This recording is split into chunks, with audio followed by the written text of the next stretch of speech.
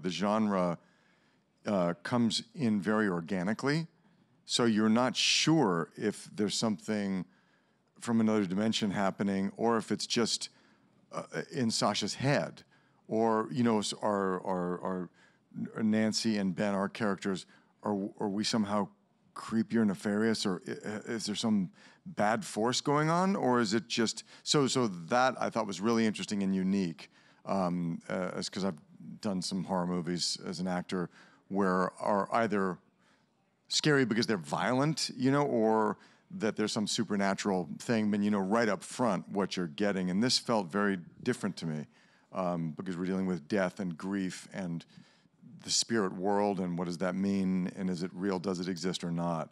So that I thought was pretty fresh about this. I'm just happy to be seeing a contemporary Native American story, because it's usually it's Old West, or it's an older time. It's a really outdated, stereotypical play.